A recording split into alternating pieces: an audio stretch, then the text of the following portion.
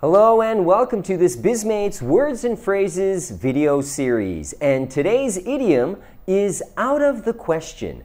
Out of the question. What kind of question is this? We will find out, but first let's do our test. Okay, so I say to you, you are my boss, right? And I say, hey, there was a mistake in our invoice. The customer's really angry. And you say, good, that's right. Could you please sort it out? Sort it out. Okay? All right, let's go to today's idiom, out of the question. Now, here's what I sometimes hear. Let's imagine that Taro is my boss again. Okay? And Taro assigned me to a project. And the project is not going very well. So I make a very bad request. So I say to Taro, boss, can I be taken off this project? You know, I don't want to be part of this project anymore. This is a very bad request, right? No one asks to be taken off a project because it's not going well. You know, they should sort it out, right? And Taro says, no, you can't. Just like that. Okay, relax. Okay, so it's a very strong sentence. No, you can't. Yeah, no, you can't. Okay? But sometimes in business, we need to be strong.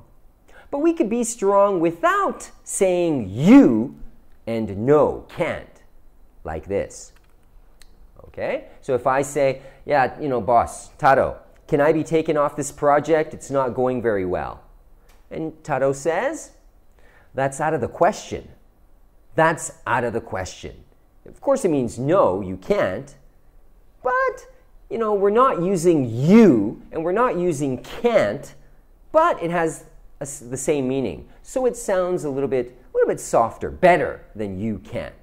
That's out of the question. That request is impossible. Like this. That's out of the question. Okay, let's look at pronunciation. So that's out of the question. That's out of the question. You try. Good, okay, with my question, can I be taken off this project? Okay, I know it, I know. Just like that. Okay, for homework, next time I will make a ridiculous request. Can I be taken off this project? And you say, yeah, that's out of the question. Just like that. Okay, please remember this, and we will see you next time. Thank you.